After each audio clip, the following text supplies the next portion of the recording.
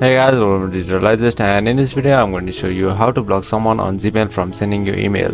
So to do that, first go to your browser, and once you're here, all you have to do is go to browser and search for Gmail.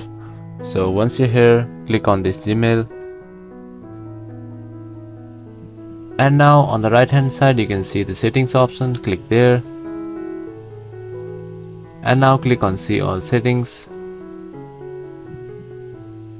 And over here all you have to do is click on filters and blocked addresses, and over here you can see you can create a new filter. So click here and now fill in the details.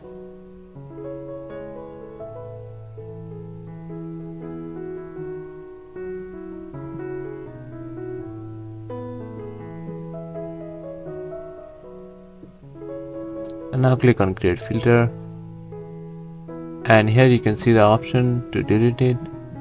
So that's basically how you can block a Gmail. So thank you for watching this video, and I'll see you on the next one, and don't forget to subscribe to our channel for more videos like this.